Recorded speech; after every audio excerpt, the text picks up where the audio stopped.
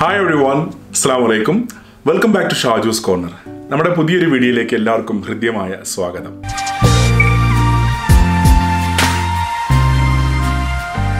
നമ്മൾ കഴിഞ്ഞ കുറച്ച് വീഡിയോസിൽ കോവിഡുമായി ബന്ധപ്പെട്ടുള്ള ഒരുപാട് ഇൻഫർമേഷൻ ഷെയർ ചെയ്തിരുന്നു. എൻ്റെ ഹോസ്പിറ്റൽ വിശേഷങ്ങൾ, അവിടുന്ന് ഡിസ്ചാർജ് ആയ വിശേഷങ്ങൾ, പിന്നെ റൂമിൽ വന്നതിനുള്ള വിശേഷങ്ങൾ, അങ്ങനെ ഒരുപാട് ആളുകൾക്ക് ഉപകാരപ്പെട്ടു ആ വീഡിയോസ് എന്ന് പറയുന്നത് വളരെ സന്തോഷമുണ്ട്. അപ്പോൾ ഞാൻ ഇന്ന് എത്തിയിട്ടുള്ളത് മറ്റൊരു കോവിഡ് വിശേഷവും പങ്കിടാൻ വേണ്ടിയിട്ടാണ്. കഴിഞ്ഞ 17 ദിവസമായിട്ട് ഞാൻ കോവിഡിൽ നിന്ന് റിക്കവറായിട്ട് വീട്ടിൽ ഇരിക്കുകയായിരുന്നു. അതിനിടയ്ക്ക് ഒന്ന് ഓഫീസിൽ പോയി, 2 ദിവസം ഓഫീസിലൊക്കെ പോയി വർക്കിലൊക്കെ സ്റ്റാർട്ട് ചെയ്തു. എനിക്ക് മിനിഞ്ഞാന്ന്, അതായത് കഴിഞ്ഞ ചൊവ്വാഴ്ച എനിക്കൊരു കോൾ വന്നു. മിനിസ്ട്രി ഓഫ് ഹെൽത്തിൻ്റെ ഒരു കോൾ വന്നു. ഡോക്ടർ ബിലാൽ എന്നൊരു സൗദി ഡോക്ടറാണ് എനിക്ക് വിളിച്ചത്. അദ്ദേഹം എന്നോട് ചോദിച്ചു, നിങ്ങൾ കോവിഡ് പേഷ്യൻ്റ് ആയിരുന്നില്ലേ ചോദിച്ചു. അത് ഞാൻ കോവിഡ് പേഷ്യൻ്റ് ആയിരുന്നു. എത്ര ദിവസം ഹോസ്പിറ്റലിൽ കടന്നു വെച്ചപ്പോൾ പറഞ്ഞു 27 days ഐസൊലേഷൻ ഉണ്ടായിരുന്നു. ഇപ്പോൾ എത്ര ദിവസം കഴിഞ്ഞു ഇവിടെ റൂമിലെത്തിയിരുന്നു ചോദിച്ചു. ഞാൻ പറഞ്ഞു ഒരു 17 ദിവസമായി എന്ന് പറഞ്ഞു. അപ്പോൾ അദ്ദേഹത്തിനോട് ചോദിച്ചു, നിങ്ങൾ കോവിഡ് കംപ്ലീറ്റ് നെഗറ്റീവായിട്ട് വന്ന ആളാണ്, താങ്കൾക്ക് പ്ലാസ്മ ട്രീറ്റ്മെൻറ്റിന് ഹെൽപ്പ് ചെയ്യാൻ താല്പര്യമുണ്ടോ എന്നോട് ചോദിച്ചു. അപ്പോൾ എനിക്ക് പ്ലാസ്മ ട്രീറ്റ്മെൻറ്റിനെ കുറിച്ച് ഞാൻ കേട്ടിട്ടുണ്ട്, പക്ഷേ അതിനെക്കുറിച്ച് ഡീറ്റെയിൽഡ് എനിക്ക് അറിയില്ലായിരുന്നു എന്താണെന്നുള്ളത്. അതായത് എന്നോട് പറഞ്ഞു, ഇവിടെ ഒരുപാട് ഹോസ്പിറ്റലുകളിൽ ക്രിട്ടിക്കൽ സ്റ്റേജിൽ കിടക്കുന്ന ഒരുപാട് പേഷ്യൻസ് ഉണ്ട്.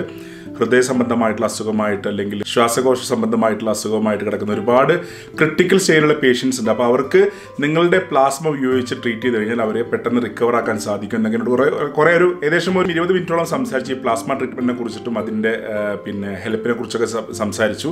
അപ്പോൾ ആദ്യം എന്താണ് ഈ പ്ലാസ്മ ട്രീറ്റ്മെൻറ്റ് എന്ന് ഞാൻ പറയാം. എനിക്ക് ഒരുപാട് അറിവൊന്നുമില്ല, പക്ഷെ ഞാൻ എനിക്ക് തോന്നുന്നു നമ്മുടെ കേരളത്തിൽ ശ്രീചിത്ര മെഡിക്കൽ സെൻ്ററിലാണെന്നുണ്ട് ആദ്യമായിട്ട് പ്ലാസ്മ ട്രീറ്റ്മെൻറ്റ് നടന്നത് ഈ കോവിഡിന് വേണ്ടിയിട്ട്. അപ്പോൾ ഈ കോവിഡ് അതുപോലെ സാഴ്സ്, മേഴ്സ് എന്നൊക്കെയുള്ള ഇതുപോലെ വൈറൽ അസുഖങ്ങൾക്ക് കണ്ടുപിടിച്ചൊരു ചികിത്സാ രീതിയാണ് ഈ പ്ലാസ്മ ട്രീറ്റ്മെൻറ്റ്. അതായത് നമ്മളെ ബ്ലഡിനകത്ത് നമുക്കറിയാം, ബ്ലഡിൽ പല കണ്ടൻസ് ഉണ്ട്. അതിലൊന്ന് പ്ലാസ്മ എന്ന് പറഞ്ഞൊരു കണ്ടന്റ് ഉണ്ട്. അതുപോലെ പ്ലേറ്റ്ലെറ്റ്സ് ഉണ്ട് ബ്ലഡിൽ, അതുപോലെ റെഡ് ബ്ലഡ് സെൽസ് ഉണ്ട്, RBC. അപ്പോൾ ഇതുപോലെ ഒരുപാട് കണ്ടന്റ് ചേർന്നാണ് ബ്ലഡ്. അപ്പോൾ നമ്മളെ ബ്ലഡിൽ നിന്നും പ്ലാസ്മ എന്നുള്ള ഈ ഒരു സംഭവം, ഈ ഒരു കണ്ടന്റ് വേർതിരിച്ചെടുക്കുന്ന ഒരു സംഭവത്തിലാണ് നമ്മൾ പോകുന്നത്. അങ്ങനെ നമ്മളെ ബ്ലഡിൽ നിന്ന് അവർ ഈ IgG കണ്ടന്റ് അടങ്ങിയ ഈ പ്ലാസ്മ വേർതിരിച്ചെടുത്തിട്ട് ബാക്കിയുള്ള ബ്ലഡും അതുപോലെ തന്നെ നമ്മുടെ ബ്ലഡ് എന്ന് പറഞ്ഞു കഴിഞ്ഞാൽ പ്ലേറ്റ്ലെറ്റ്സും RBC നമ്മൾ തിരിച്ച് നമ്മളെ ശരീരത്തിലേക്ക് തന്നെ കയറ്റുന്ന ഒരു പ്രക്രിയയാണ് ഈ പ്ലാസ്മ ട്രീറ്റ്മെൻറ്റിൽ ഞാനവിടെ ചെയ്യാൻ പോകുന്നത്. അപ്പോൾ അതിനെക്കുറിച്ചൊക്കെ ഞാൻ ഇതിനൊന്ന് നോക്കി വെച്ചിട്ടുണ്ട് എന്താണ് സംഭവം എന്നുള്ളതൊക്കെ. ഈ പ്ലാസ്മ എടുക്കുന്നത് ആക്ച്വലി നമ്മളൊരു കോവിഡ് ബാധിച്ച് ഭേദപ്പെട്ട റിക്കവർ ആയിട്ടുള്ള ആളുകളുടെ ബോഡിയിൽ നിന്നും ഏകദേശം 15 ദിവസം 2 ആഴ്ച പിന്നിട്ടതിന് ശേഷമാണ് നമ്മൾ ബ്ലഡിൽ നിന്നും ഈ പ്ലാസ്മ എടുക്കുന്നത്. അതായത് നമുക്ക് കോവിഡ് രോഗം ഭേദമാകുന്നത് നമ്മുടെ ശരീരത്തിൽ ഈ IgE കണ്ടൻസുകൾ, അതായത് നമ്മുടെ ബ്ലഡിൽ ആൻറ്റിബോഡിയാണ് നമ്മുടെ ഈ വൈറസിനെ ഇല്ലാതാക്കി നമ്മുടെ ബോഡി നെഗറ്റീവ് ആക്കുന്നത്. അപ്പോൾ ആ ഒരു കണ്ടന്റ് നമ്മുടെ ബോഡിക്കകത്ത് ഉണ്ടാവും. ഒരു കോവിഡിൽ നിന്ന് റിക്കവർ ആയാളുടെ ബോഡിയിൽ എപ്പോഴും ഈ ആൻറ്റിബോഡി ഉണ്ടായിരിക്കും, ഇതിനെ പ്രതിരോധിക്കാനുള്ള സംഭവം ഉണ്ടായിരിക്കും. അതുകൊണ്ടാണ് നമ്മുടെ ബോഡിയിൽ നിന്നും ഈ ഒരു പ്ലാസ്മ എടുത്തിട്ട് അല്ലെങ്കിൽ ആൻറ്റിബോഡി എടുത്തിട്ട് മറ്റൊരു പേഷ്യൻസിനെ കുത്തിവെച്ചിട്ട് അവർ ട്രീറ്റ് ചെയ്യുന്നത്. അപ്പോൾ ഇത് വളരെ ഫലപ്രദമായിട്ടുള്ള ട്രീറ്റ്മെൻ്റ് ആണെന്ന് ഞാൻ അറിയാൻ കഴിഞ്ഞു. അവിടെ അന്വേഷിച്ചപ്പോൾ ഒരു 1-2 പേഷ്യൻസിന് ടെസ്റ്റ് നടത്തി വളരെ പെട്ടെന്ന് റിക്കവർ ആയി. അപ്പോൾ അതുകൊണ്ട് അവർ കൂടുതലായിട്ട് ഇനി പ്ലാസ്മ ട്രീറ്റ്മെൻറ്റ് ചെയ്യാൻ തീരുമാനിച്ചിട്ടുണ്ടെന്ന് പറഞ്ഞു. അങ്ങനെയാണ് എന്നെ വിളിക്കുന്നതൊക്കെ. അപ്പോൾ അദ്ദേഹത്തിനോട് ചോദിച്ചു, താങ്കൾക്ക് പ്ലാസ്മ ട്രീറ്റ്മെൻറ്റിനെ ഹെൽപ്പ് ചെയ്യാൻ ഒരുപാട് പേഷ്യൻസ് ക്രിട്ടിക്കൽ സ്റ്റേജിലുണ്ട്, അവരെ ഹെൽപ്പ് ചെയ്യാൻ താല്പര്യമുണ്ടോ എന്ന് ചോദിച്ചു. ഞാൻ പറഞ്ഞു, വൈ നോട്ട്, എനിക്കൊരു കുഴപ്പമില്ല, ഞാൻ പ്ലാസ്മ ട്രീറ്റ്മെൻറ്റിന് വരാൻ ചാൻസ് ഉണ്ട്, ഞാൻ ഒരുപാട് ഇതിനെക്കുറിച്ച് പഠിച്ചിട്ടുണ്ട്, കേട്ടിട്ടുണ്ട്, പക്ഷേ എക്സ്പീരിയൻസ് ആയിട്ടില്ല, എനിക്ക് കൂടുതൽ അറിയില്ലെന്ന് പറഞ്ഞു. അപ്പോൾ അദ്ദേഹം പറഞ്ഞു, കുഴപ്പമില്ല, നിങ്ങളൊന്ന് ആലോചിച്ചിട്ട് ഞാനൊരു 10 മിനിറ്റ് കഴിഞ്ഞ് വിളിക്കാം, നിങ്ങളെ താല്പര്യമുണ്ടെങ്കിൽ നിങ്ങൾ എന്നെ വിളിച്ചറിയിക്കാമെന്ന് പറഞ്ഞു. അപ്പോൾ അദ്ദേഹം ഫോൺ കട്ട് ചെയ്തോടെ തന്നെ എനിക്കൊരു സെക്കൻഡ് ഒപ്പീനിയൻ, കാരണം ഇത് ഞാനിപ്പോൾ ഓൾറെഡി റിക്കവർ ആയി വന്നിട്ട് ഏകദേശം 17 ദിവസമേ ആയിട്ടുള്ളൂ. അപ്പോൾ എനിക്ക് ഇതുപോലൊരു ബ്ലഡ് ട്രാൻസ്ഫ്യൂഷൻ അല്ലെങ്കിൽ ഒരു ബ്ലഡ് ഡൊണേഷന് കൊടുക്കാനുള്ള സമയമായിട്ടുണ്ടെന്ന് എനിക്ക് ഒരു അറിവില്ലായിരുന്നു. അതുകൊണ്ട് തന്നെ ഞാൻ ഒരു സെക്കൻഡ് ഒപ്പീനിയന് വേണ്ടിയിട്ട് എൻ്റെ സുഹൃത്തും മെൻറ്ററുമായ ഡോക്ടർ അബ്ദുസലാം ഉമ്മർ, അദ്ദേഹം കിങ് സൗദി യൂണിവേഴ്സിറ്റിയിൽ ഫാക്കൽറ്റിയാണ്, അദ്ദേഹത്തെ വിളിച്ചു. അദ്ദേഹത്തോട് ചോദിച്ചു, ഡോക്ടർ എന്നോട് ഇങ്ങനെ ഒരാൾ ബന്ധപ്പെട്ടിരുന്നു, ഞാൻ എന്താ ചെയ്യേണ്ടതെന്ന് ചോദിച്ചു. അപ്പോൾ ഡോക്ടറിനോട് പറഞ്ഞു, നിങ്ങളൊന്നും ആലോചിക്കേണ്ട, കാരണം നിങ്ങൾ ചെയ്യാവുന്ന ഏറ്റവും നന്മയുള്ളൊരു കാര്യമാണിത്. കാരണം കോവിഡ് റിക്കവർ ആയ ആളുടെ ബ്ലഡിൽ നിന്നും പ്ലാസ്മ എടുത്ത് മറ്റൊരാൾക്ക് ട്രീറ്റ് ചെയ്ത് കഴിഞ്ഞാൽ അദ്ദേഹം പെട്ടെന്ന് സുഖം പ്രാപിക്കും. ഒരു 5-6 ദിവസത്തിന് അദ്ദേഹം സുഖം പ്രാപിക്കും. മാത്രമല്ല ക്രിട്ടിക്കൽ സ്റ്റേജിലുള്ള ആളുകൾക്കാണ് ഇതുപോലത്തെ ട്രീറ്റ്മെൻറ്റ് ചെയ്യുന്നത്. നിങ്ങൾ തീർച്ചയായിട്ടും പോകണം എന്നോട് പറഞ്ഞു. അതുപോലെ തന്നെ ഞാൻ മറ്റൊരു ഡോക്ടറായ ഡോക്ടർ ഹസീന ഫുവാദ്, അവർ ഇവിടെ മിനിസ്ട്രിയിൽ തന്നെ ഡെൻ്റൽ ഡോക്ടറാണ്, അവരെയും വിളിച്ച് ഞാൻ സംസാരിച്ചു. അവരെന്നെ ഒരുപാട് എൻകറേജ് ചെയ്തു. എന്നോട് പറഞ്ഞു, ഷാജാൻ തീർച്ചയായിട്ടും പോകണം, അതുപോലെ തന്നെ ഷാജാൻ്റെ ഫ്രണ്ട്സ് ആരെങ്കിലും ഉണ്ടെങ്കിൽ അവരോടും ഇതിന് ഈ പ്ലാസ്മ ട്രീറ്റ്മെൻറ്റ് ഹെൽപ്പ് ചെയ്യാൻ വേണ്ടി പറയണം എന്നൊക്കെ പറഞ്ഞു എന്നോട്. അങ്ങനെ 10 മിനിറ്റുകൾക്ക് ശേഷം നമ്മുടെ ഈ ഡോക്ടർ വീണ്ടും വിളിച്ചു, ഡോക്ടർ ബിലാൽ, മിനിസ്ട്രി ഓഫ് ഹെൽത്തിൽ നിന്ന്. അദ്ദേഹം എന്നെ വിളിച്ചത് മെയ് 19-ാം തീയതിയാണ്. അങ്ങനെ അദ്ദേഹം മെയ് 21-ാം തീയതിയിലേക്ക് 2 ദിവസം കഴിഞ്ഞ ശേഷം എനിക്ക് അപ്പോയിൻമെൻറ്റ് ഫിക്സ് ചെയ്തു. വ്യാഴാഴ്ച May 21 Thursday രാത്രി 8:30 മണിക്ക് കിങ് ഫഹദ് മെഡിക്കൽ സിറ്റി എന്ന ഹോസ്പിറ്റലിൽ അദ്ദേഹം എനിക്ക് അപ്പോയിൻമെൻറ്റ് ഫിക്സ് ചെയ്തു.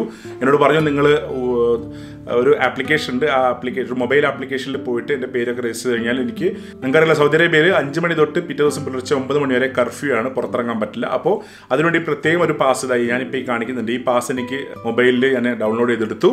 അങ്ങനെ 8:30 മണിക്ക് ഞാൻ കർഫ്യൂ സമയത്താണ് ഇന്നലെ ഡ്രൈവ് ചെയ്ത് പോയത്. പക്ഷെ അവിടെ പോകുമ്പോൾ എനിക്ക് ആ സമയത്ത് ഞാനിങ്ങനെ ഡ്രൈവ് ചെയ്ത് പോകുമ്പോൾ കർഫ്യൂ സമയത്താണ്, റോഡിലൊന്നും വണ്ടികളൊന്നുമില്ല. പക്ഷേ എനിക്ക് മനസ്സിലപ്പോൾ ഓർമ്മ 45 ദിവസം മുമ്പ് എന്നെ ആംബുലൻസിൽ ഇങ്ങനെ ഹോസ്പിറ്റലിലേക്ക് കൊണ്ടുപോയൊരു കാര്യമാണ്. ആ സമയത്ത് എൻ്റെ മനസ്സിൽ ഭയങ്കരമായിട്ട് കലുഷിതമായിരുന്നു. കാരണം എന്താണ് സംഭവിക്കാൻ പോകുന്നതെന്നോ, ഞാൻ കോവിഡ് പോസിറ്റീവാണ്, 2 ദിവസം എൻ്റെ സുഹൃത്ത് മരിച്ചു.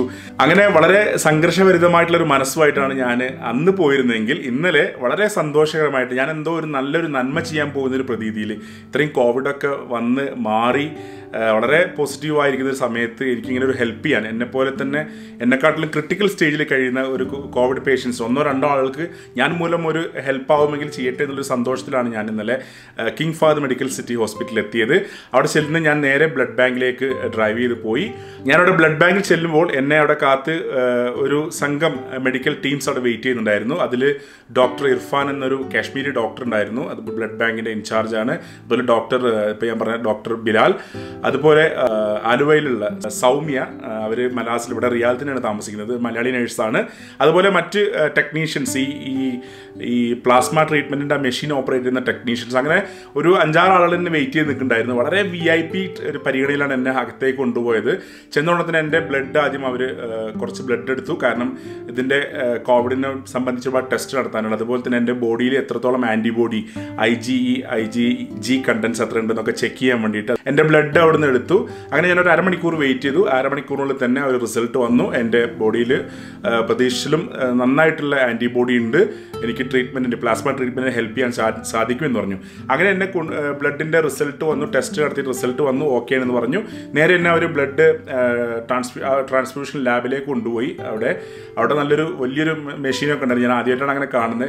മുമ്പ് ഒരുപാട് പ്രാവശ്യം ഞാൻ ബ്ലഡ് ഡൊണേറ്റ് ചെയ്തിട്ടുണ്ടെങ്കിലും അതൊക്കെ സാധാരണ ഒരു ബ്ലഡ് ബാങ്കിലെ ഡൊണേഷൻ ആയിരുന്നു. ഇതുപോലെ വലിയ എക്യുപ്മെൻറ്റ്സ് പറയില്ല, ഞാൻ ഈ കാണിക്കുന്ന ഇതുപോലത്തെ ഈ ഒരു മെഷീനായിരുന്നു അവിടെ ഉണ്ടായിരുന്നത്. ഇത് ഓപ്പറേറ്റ് ചെയ്യാൻ പ്രത്യേക എഞ്ചിനീയേഴ്സും ഉണ്ടായിരുന്നു കേട്ടോ. കാരണം അവർ പറഞ്ഞത് എനിക്ക് ആ ഹോസ്പിറ്റലിൽ തന്നെ 3ാമത്തെ പ്ലാസ്മ എടുക്കുന്ന ഒരു ട്രീറ്റ്മെൻ്റ് ആണെന്ന് പറഞ്ഞു. അങ്ങനെ നമ്മൾ ഈ പ്ലാസ്മ മെഷീനൊക്കെ അവർ ഫിക്സ് ചെയ്തു. ഒരുപാട് നീഡിൽസും കാര്യങ്ങളൊക്കെ ഉണ്ടായിരുന്നു. അങ്ങനെ ഈ പ്ലാസ്മ ട്രീറ്റ്മെൻറ്റ് അവർ നമ്മളെ ബ്ലഡിൽ നിന്നും ഈ പ്ലാസ്മ എടുക്കുന്ന ഒരു പ്രോസസ്സ് സ്റ്റാർട്ട് ചെയ്തു. എനിക്ക് ഒരുപാട് ധൈര്യം തന്നവരിന് മുമ്പായിട്ട് ഒരുപാട് കാര്യങ്ങളൊക്കെ ചോദിച്ചറിഞ്ഞു. എന്നോട് പറഞ്ഞു ഒട്ടും പേടിക്കേണ്ട, നമ്മൾ സാധാരണ ബ്ലഡ് എടുക്കുന്ന പോലെ തന്നെയുള്ളൂ. ബ്ലഡ് എടുക്കുമ്പോൾ നമ്മൾ ബ്ലഡ് കംപ്ലീറ്റ് എടുക്കും. പക്ഷേ ഇത് എന്ന് പറഞ്ഞു കഴിഞ്ഞാൽ നമ്മൾ ബ്ലഡിൽ നിന്ന് പ്ലാസ്മ മാത്രം എടുത്തിട്ട്, അതായത് ബ്ലഡ് എടുത്ത് ഒരു മെഷീനിലേക്ക് ഈ ബ്ലഡ് പോവും. എന്നിട്ട് അവിടെ ആ ഒരു പ്രോസസ്സിങ് നടക്കുന്നുണ്ട് ആ മെഷീനുള്ളിൽ. അതിൽ വെച്ചിട്ട് പ്ലാസ്മ വേർതിരിച്ചെടുത്തിട്ട് ബാക്കിയുള്ള ഈ RBC അതുപോലെ പ്ലേറ്റ്ലെറ്റ്സ് ഒക്കെ തിരിച്ച് നമ്മുടെ ബോഡിയിലേക്ക് തന്നെ തിരിച്ച് ആ ബ്ലഡ് കയറ്റുന്നുണ്ട്. അപ്പോൾ കുറച്ച് സമയം ഏകദേശം 1 മണിക്കൂർ ടൈം എടുത്തിട്ടുണ്ട്. ഇത് ഓരോ സൈക്കിളായിട്ടാണ്. ആദ്യം കുറച്ച് ബ്ലഡ് എടുക്കും, എന്നിട്ട് അതിൽ നിന്ന് പ്ലാസ്മ എടുത്തിട്ട് ബാക്കിയുള്ള ബ്ലഡ് നമ്മുടെ ബോഡിയിലേക്ക് കയറ്റും, പിന്നെ വീണ്ടും ബ്ലഡ് എടുക്കും. അങ്ങനെയാണ് ഒരു മെഷീനിലൂടെ കടന്നു പോയിക്കൊണ്ടിരിക്കുന്നത്. നമ്മൾ അറിയേണ്ട ഈ പ്ലാസ്മ എന്ന് പറഞ്ഞ സാധനം ഒരു മഞ്ഞ കളറുള്ള ദ്രാവകമാണ്. ഞാൻ ആദ്യമായിട്ടാണ് കാണുന്നത്. അപ്പോൾ എനിക്ക് എന്തായാലും ഫസ്റ്റ് ഒരു എക്സ്പീരിയൻസ് ആണ്. അങ്ങനെ ഏകദേശം ഒരു മണിക്കൂറിനുള്ളിൽ ഈ ബ്ലഡ് അവർ എടുത്തു കഴിഞ്ഞു. ഈ ഒരു സമയത്തൊക്കെ ഡോക്ടേഴ്സ് എനിക്ക് ഒരുപാട് എന്നെ എൻകറേജ് ചെയ്തിട്ടുണ്ട്. എസ്പെഷ്യലി നമ്മുടെ നേഴ്സായിട്ടുള്ള സൗമ്യ, അവരെനിക്ക് എൻ്റെ അടുത്ത് നിന്നിട്ട് എന്നോട് ഇങ്ങനെ ഒരുപാട് കാര്യങ്ങൾ ചോദിച്ചറിഞ്ഞു.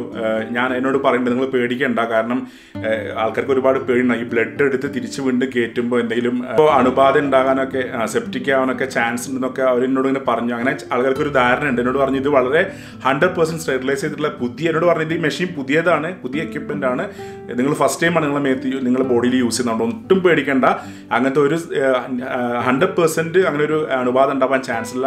അതുകൊണ്ട് എന്നോട് പറഞ്ഞു ഇനി ആരെങ്കിലും വരുന്നുണ്ടെങ്കിൽ അവരോട് പറഞ്ഞ് ധൈര്യം കൊടുക്കണം. ആളുകൾക്ക് പേടി ഉണ്ടാവും ഇങ്ങനെ ഹോസ്പിറ്റലിലേക്ക് സമയത്ത് പോകാനും ബ്ലഡ് കൊടുക്കാനൊക്കെ. അതുകൊണ്ട് അതൊന്നും പേടിക്കേണ്ട, അത്രത്തോളം 100% ഹൈജീനിക് ആയിട്ടുള്ള അല്ലെങ്കിൽ സ്റ്റെറിലൈസ് ചെയ്തിട്ടുള്ള ലാബാണെന്നൊക്കെ പറഞ്ഞ് ഒരുപാട് എന്നെ അങ്ങനെ എൻകറേജ് ചെയ്തിട്ടുണ്ടായിരുന്നു. എന്തായാലും 1 മണിക്കൂറിനുള്ളിൽ ആ ബ്ലഡ് എടുത്ത് തീർന്നു. അങ്ങനെ വളരെ ചാരിതാർത്ഥ്യത്തോടെ ഞാൻ ആ 1 മണിക്കൂറിന് ശേഷം ഞാൻ വീണ്ടും തിരിച്ച് എൻ്റെ വീട്ടിലേക്ക് ഡ്രൈവ് ചെയ്ത് പോകുന്നത്. ഏകദേശം ഒരു 11:30 ആയപ്പോൾ 8:30 പോയിട്ട് ഒരു 11:30 ആയപ്പോഴേക്കും ഞാൻ എൻ്റെ വീട്ടിൽ തിരിച്ചെത്തി. അപ്പോൾ ഞാൻ എന്തിനാണ് ഈ എക്സ്പീരിയൻസ് ഷെയർ ചെയ്യുന്നത് വെച്ചാൽ, കാരണം നമ്മൾക്കറിയാം കോവിഡ് എന്ന് പറഞ്ഞു കഴിഞ്ഞാൽ ആളുകൾ ഒരുപാട് പേടിക്കുന്നൊരു മഹാമാരിയായിട്ടുള്ള രോഗമാണ്. മാത്രമല്ല ഇവിടെ റിയാദിൽ, സൗദി അറേബ്യയിൽ ഒത്തിരി ഡെയിലി ഒരുപാട് പേഷ്യൻസിൻ്റെ പോസിറ്റീവ് ആകുന്നുണ്ട്. അതുപോലെ തന്നെ ഒരുപാട് പേഷ്യൻസ് പെട്ടെന്ന് റിക്കവർ ആവുന്നുണ്ട്. ഡെയിലി ഒരു 2,000-2,300 ഒക്കെയാണ് ഇവിടുത്തെ റിക്കവറി റേറ്റ്.